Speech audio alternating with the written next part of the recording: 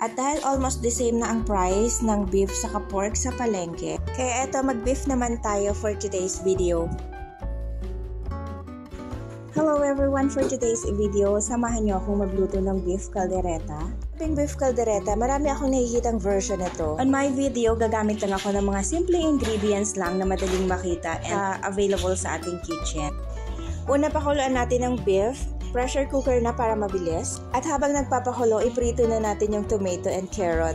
So, dinamihan ko talaga ang potato and carrot dito. Since gustong gusto ko yung patatas at carrot, lalo na kapag masaucy yung food. At ito din kasi yung way ko para malesen yung rice na makakain natin. At syempre, pamparami na rin. At gusto ko yung medyo nagka-caramelize na yung carrot. Kasi parang meron siyang natural sugar na nag-a-add ng extra flavor sa pagkain natin. Sa pag-isa naman, ginamitan ko ng butter. Pwede din oil. Mayroon lang kasi akong available na butter kaya ginamit ko na. At habang hindi pa natutunaw yung butter, in-add ko na agad yung onion and garlic. Mabilis kasi makasunog ang butter kaya ayun, pinagsabay ko na lang sila. At nung medyo transparent na yung sibuyas, sinunod ko na agad yung beef. Kayo ba mga mare, anong version ng caldereta ang paborito nyong lutuin? Share nyo naman sa comment section, malay nyo next time mas ma-improve natin yung pagluluto natin ng caldereta.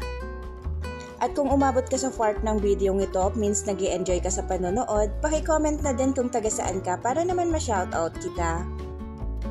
Shoutout nga pala sa kumari ko na si Miss Jonna May Ocampo from Pasig, Nina Padua from Pasig, Marife Jimenez Estrada from Cavite, Melanie Mercader, Miss Bernadette O'Neill, subscriber natin sa YouTube, at sa ating mga star sender na sina Grace May from Denmark, MJ Hiniebre from Dubai, Rowena Demdam from Taguig, Geraldine Esquadrito from Australia. At sa mga silent viewers and sharer ng aking video, maraming salamat po. At ito na nga, malapit na tayo matapos sa ating niluluto. So para sa akin, yung maishishare kong secret nitong ating recipe is dapat sobrang lambot ng meat at maging generous tayo dun sa mga ingredients.